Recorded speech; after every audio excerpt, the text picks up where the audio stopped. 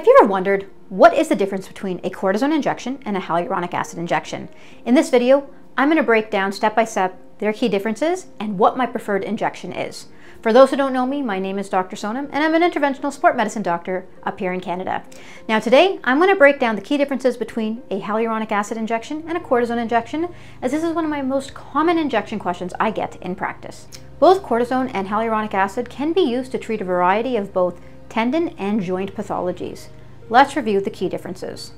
Number one, what are they made of? So cortisone is an anti-inflammatory medication. It is like the intra-articular, intertendinous version of prednisone that people take by mouth. It goes by many names. So it is essentially a drug that is created by a pharmaceutical company, and then we use that to inject in different areas of the body. Hyaluronic acid, on the other hand, is a synthetic version of something we already have in our body. So usually they'll use bacterial cultures, sometimes they're animal derived depending on the different product, and it creates the hyaluronic acid that is innate in our body. So we have HA in our hair, skin, nails, and it's now in a lot of cosmetic products. So basically these companies are creating a synthetic version of hyaluronic acid that we can inject. Number two, the mechanism of action. So cortisone is an anti-inflammatory medication that once is injected into the body helps decrease both pain and inflammation by its anti-inflammatory properties. So it decreases all these inflammatory cytokines in the body that elicit both pain and swelling. So I tell people it's an injectable drug and those are its two mechanisms of action. Hyaluronic acid, on the other hand, works a little bit differently depending on whether or not you're using it for a tendon or a joint. So with the joint formulation, how it works is the hyaluronic acid gel is injected into the joint, it lubricates up the joint, it provides a nutritious surrounding for the cartilage, and the one thing to know is joints don't get any blood flow in the actual joint. So the only way for cartilage to get nutrients is through the synovial fluid or the fluid in your joint. So by putting hyaluronic acid in there, not only is it lubricating the joint, but it's also providing a healthy joint environment and increasing healthy joint fluid production. That's how it treats pain. Now, the formulation for tendons works a little bit different.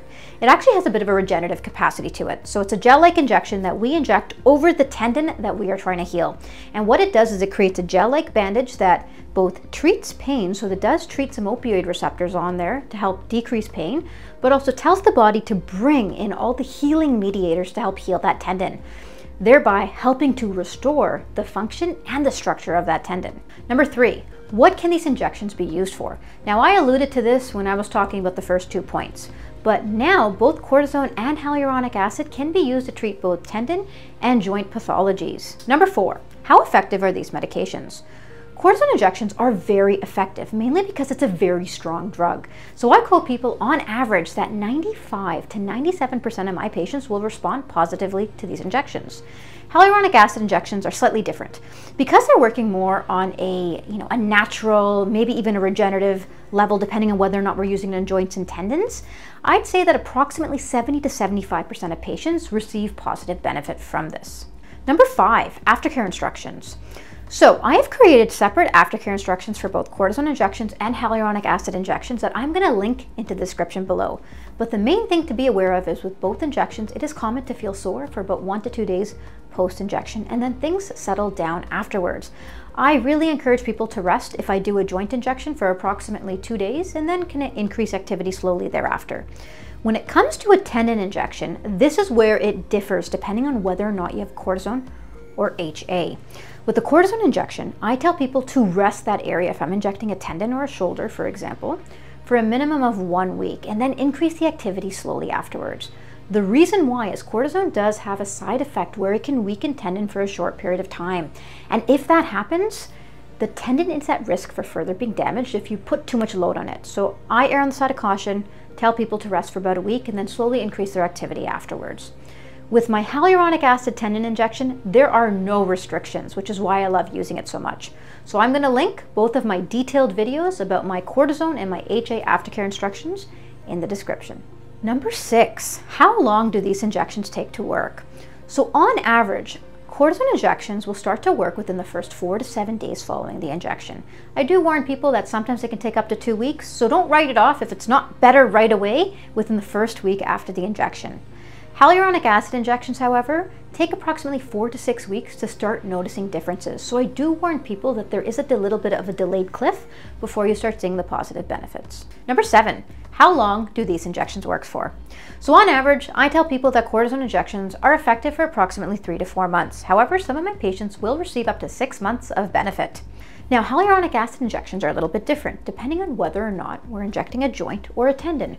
With joint injections, I quote people that on average they can last anywhere from 6 to 12 months, with the more severely arthritic knees lasting a bit less than the more mild cases. However, I have seen people with severe bone-on-bone arthritis get up to a year's benefit with my monovisc or hyaluronic acid injection.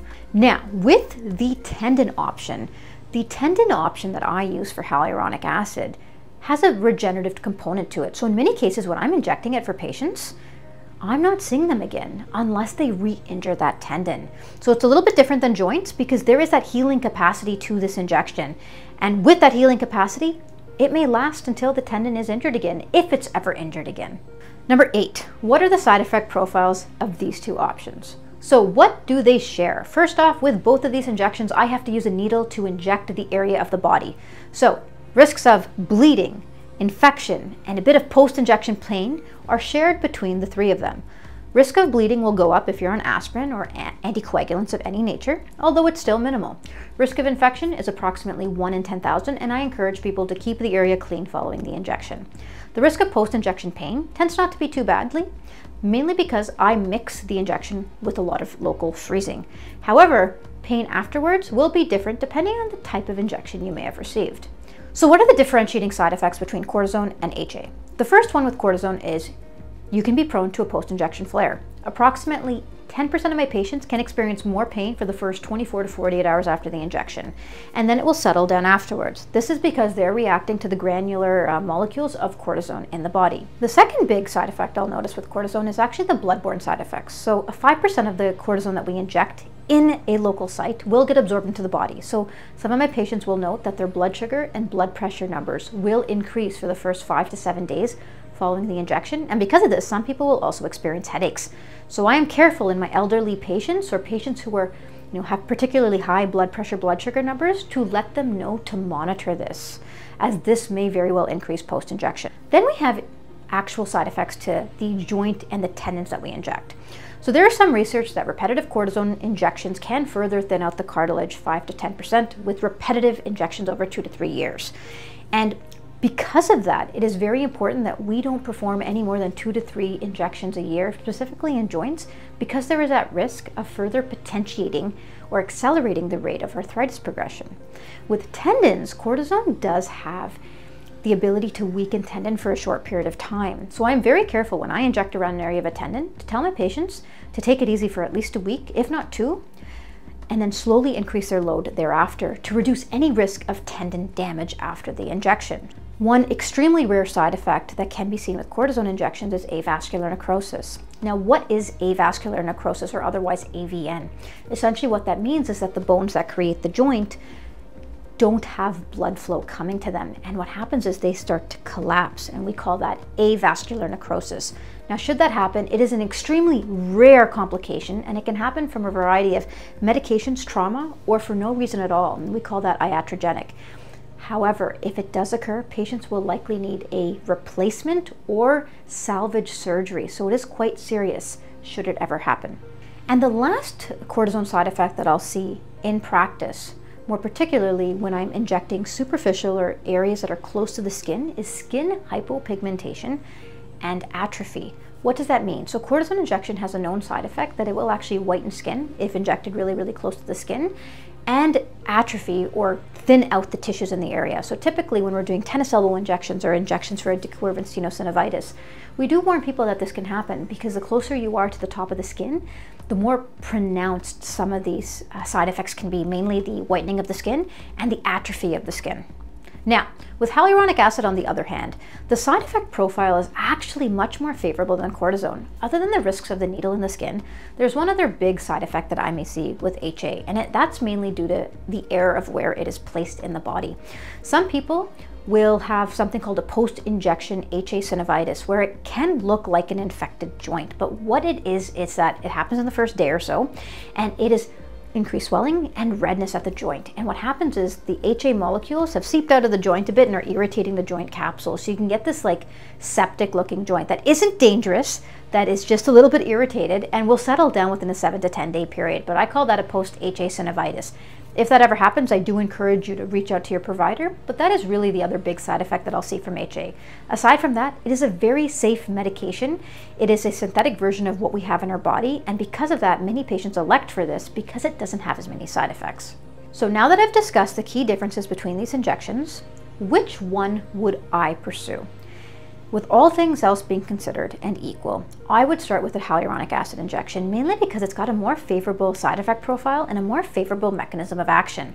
If you like this video, don't forget to like and subscribe.